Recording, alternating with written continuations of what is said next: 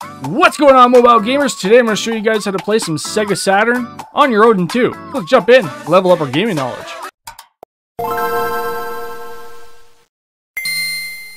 So today we're going to learn how to play Sega Saturn on the go with our Odin 2. First thing we're going to do is we're going to download two files. The first one is going to be in the link in the description below. It's called Saturn Files.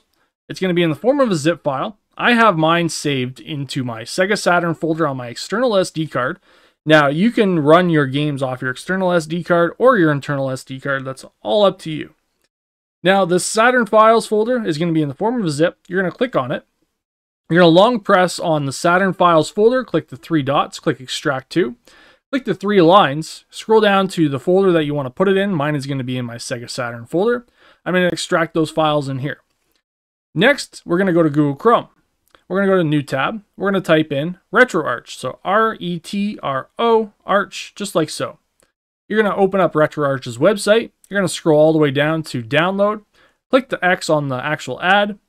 Go down to where it says Cross-Platform Detected OS is Android. And if it doesn't detect your OS, then just refresh the site. Click Download Stable and let it download. This takes a few minutes depending on your internet speed. Mine is going to take about 15 seconds. Once that is downloaded, we're going to click on it. Now, your settings might pop up saying that you need to enable these settings to install unknown apps. So click Settings, click Allow from this source, click Install, click Open, click OK, click Allow. Now let it do its thing. Now that that's all done, this has written a folder to your internal storage on your device that'll stay there unless you delete that folder. I'm going to show you where that folder is right now. We're going to go to our file manager. We're going to go to our Odin 2. We're going to scroll all the way down until you see a folder called RetroArch, just like so.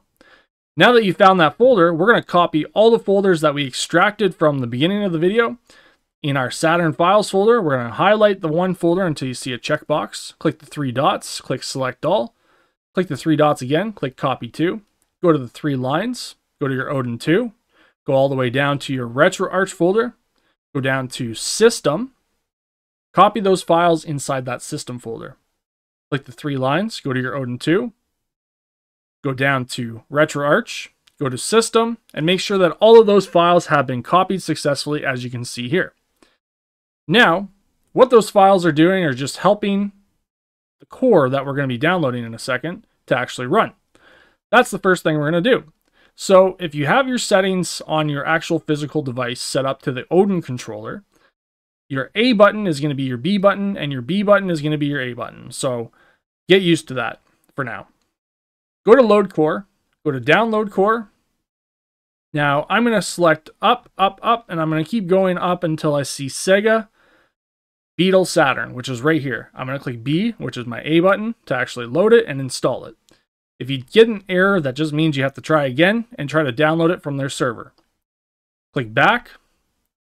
Go over to Import Content. This is where we're going to import our games folder. So click B, or the A button. Scan directory. We can just touch the screen as well if you want. Now, I'm going to show you where your main folder is and your external SD card is. Your main folder is your emulated /0.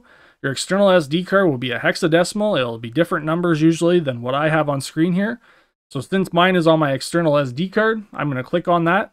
I'm going to scroll down to my Sega Saturn folder. I'm going to go to my games, and I'm going to click Scan this directory. Now let it do its thing, and then go back.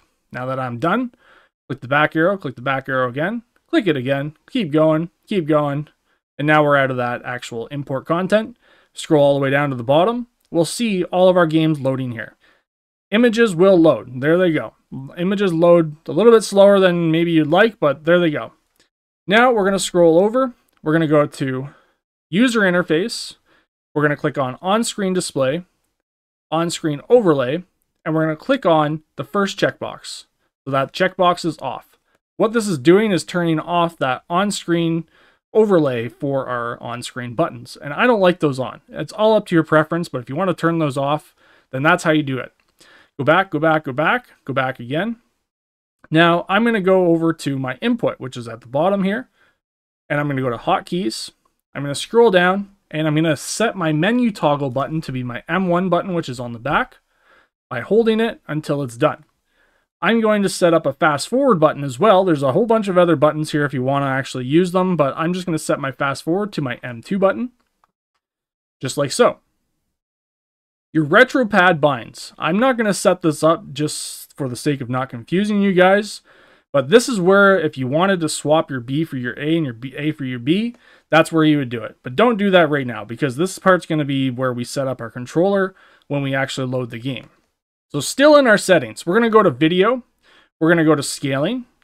I'm going to set my aspect ratio to 16:9. Now this is all up to preference again. Integer overscale, I'm going to check that on as well. I'm going to click back again. And now I'm going to scroll over to where it says main menu.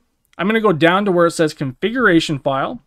I'm going to save my configuration file. So I'm going to click save current configuration. Now what that's doing is overriding that retroarch.config file. If you wanted to save as a new configuration file, you can click save new configuration file and it'll save it based off the date and time that you just saved it. So if we go into our RetroArch folder, so we go to our Odin 2, go down to our RetroArch, go to config, there's our configuration file right there. That is very helpful if you've accidentally like uninstalled your application or something and backed up your configuration file like I have to actually let you guys download if you want to use it, so that you don't have to go through all this process, then that's where that configuration file is. Now, I'm going to go back into RetroArch. I'm going to go back. I'm going to load that core for the very first time. So what I do is click load core, select the core, and now that it's loaded, you'll see it at the top on the left-hand side. Now we're going to actually load one of our games. We're going to load up Gex. I'm going to click A. I'm going to click run. I'm going to click A again. Keep clicking A until it actually loads up. Now, we're going to click on our hotkey, which is our menu button or our M1 button on the back. I'm going to go over to settings. I'm going to go over. So I click the settings cog. I'm going to go over to quick menu. I'm going to scroll all the way down to where it says controls. I'm going to go to port 1 controls. Now your D-pad up, down, left, and right is already set up. Your B, A, Y, X buttons. That is all these buttons right here. I put on the screen the actual controller for Sega Saturn. If you see how it's laid out, we have our 3 on the bottom and our 3 on the top. So what I like to do, I like to set my B button as my actual B button. My A button is going to be my C button. So you just click on it and then scroll down until you see your C. My Y button is going to be my A button. So we have A, B, C. X button is going to be my X button. So X is X. So, sorry, X is actually going to be my Y, the Y button. So the Y, X, Y, Z is at the top. Now for my X button, I'm going to use L1. So I'm going to go down to where it says X button. So my L1. R1 is going to be my Z button. So Z. So we have X, Y, Z, and then A, B, C. Now your L2 is going to be your L button on the controller, and your R2 is going to be your R button on the controller. The rest you don't really need to set up. That is all up to preference again, like I said. Now if you want to use your analog to digital, you can use your left analog, and that just enables your joystick to actually work. Click back again. Now this is where you're going to see your save states. Save states allow you to just save your game where you're currently located. So click on save states. Now you can select the slot that you want to actually save it to. I'm going to select slot 1. Actually, no, I'm going to select slot 4. And I'm going to click save state. Now this is going to save the state based off of where I am right now. So if I click my hotkey and load that state, it's going to load that slot 1. Now if I change my slot to slot 0, and load a state, there's nothing in there, so it's not going to load anything. So we got to select slot 4 again, click load state, and there's that menu loading up. I'm going to click the fast forward button that I set to my hotkey on the right hand side so that I can navigate through this entire intro screen. Now, fixing your graphics a little bit, again, like I said, this is all game dependent. Some games have this black border, a lot of them do. So with the settings that I set up at least. So what I'm going to do is I'm going to go to my settings cog. I'm going to go to video. I'm going to go to scaling. Now I can set it to integer scale just like so. Go back to my settings. Now I'm going to go down to where it says configuration. Now this is where you're going to see save configuration on quit. So that is going to be when you actually quit the entire thing, like the entire application, which is RetroArch. I want to save that configuration file so that it makes sure that it saves it so that I don't lose any of this information. Because if you end up going like this and click the home button, that configuration file does not save properly if you swiped out of the game. So go back to play, click start again. And I'm going to click the fast forward button so we can actually get into the game. A is to actually navigate into the worlds if you've ever played Gex. And I'm going to turn off my fast forward. And again, here we go. So we're playing the game. The game's running great. Hope you enjoy. Hope that was helpful. Don't forget to like and subscribe. Don't forget to comment if you have any questions, because this version of Sega Saturn plays really, really well. And I never thought I'd be playing Sega Saturn in 2023. On my Odin 2. On the go. Bye-bye!